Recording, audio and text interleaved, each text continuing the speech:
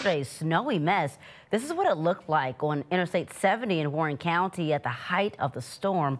The highway covered with snow and a series of accidents that brought traffic to a stop. And right now, we're taking a live look at that same stretch of highway tonight.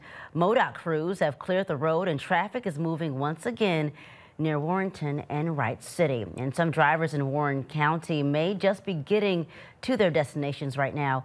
They had to wait for hours while crews worked to clear that highway. New at 6, First Alert 4, Shoshana Stahl has the story of one truck driver who was stuck in the freezing temperatures overnight.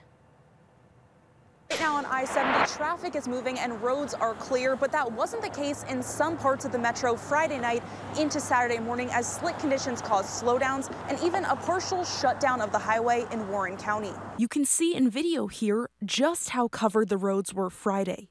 Motorists left stranded for hours overnight as parts of the interstate remained closed. Highway Patrol tells First Alert 4 I-70 was shut down between Jonesburg and Wentzville, as several commercial vehicles weren't able to handle the hills from the icy conditions. Take a look at this video showing a truck off the side of the road.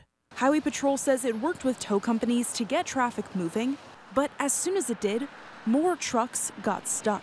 First Alert 4 caught up with a truck driver near Warrenton on Saturday who's ready to get off the interstate.